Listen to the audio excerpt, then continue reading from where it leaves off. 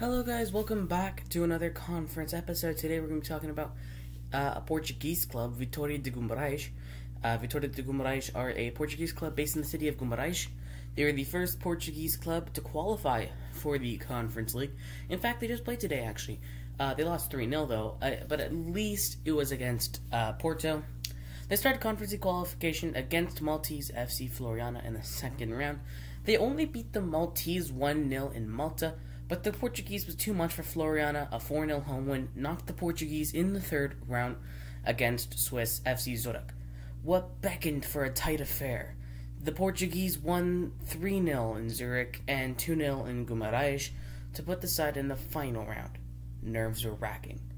No Portuguese side has ever qualified for the Conference League before. They played last season's debutants, Rinski Mostar, 3-0 in Guimaraes and 4-0 in Mostar. This gave the deprived Portuguese club a taste of European competitions again.